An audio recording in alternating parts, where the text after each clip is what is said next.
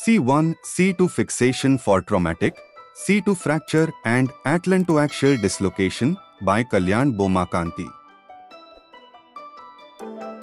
A 48-year-old male patient came to emergency department with history of accident 4 months back.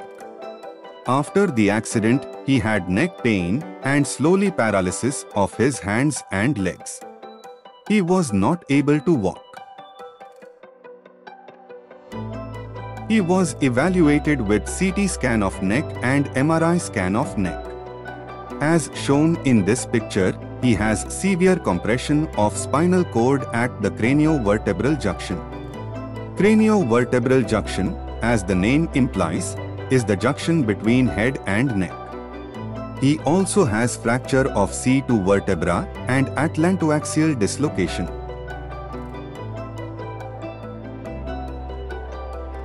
C2 fracture can be appreciated in CT scan of neck in neutral position.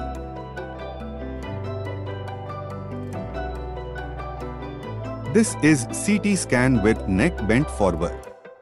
You can see the bone fragment moving forward. This moving bone fracture fragment is responsible for compression of spinal cord. Why is craniovertebral junction surgery very difficult and complex? 1. Because it is junction of skull and spinal cord, it is very difficult to reach. 2. Vertebral arteries are major blood vessels supplying the brain. They run within the C1 and C2 bone. So injury to these blood vessels is a possibility during surgery. Injury to these blood vessels can lead to serious results like stroke. 3. Bleeding is very common during this surgery. The patient was operated upon. This is X-ray after surgery. C1-C2 screws can be seen.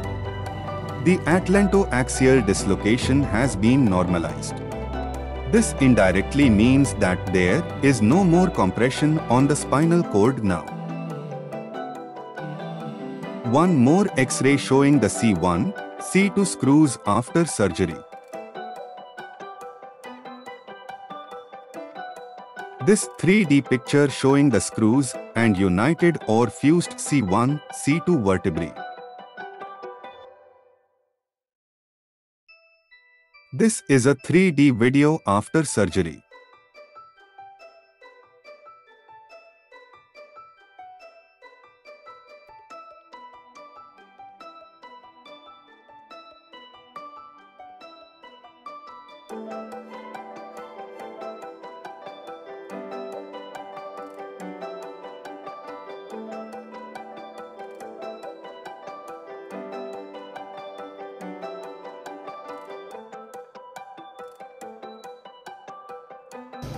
Post-operatively patient is completely normal and walking to our hospital.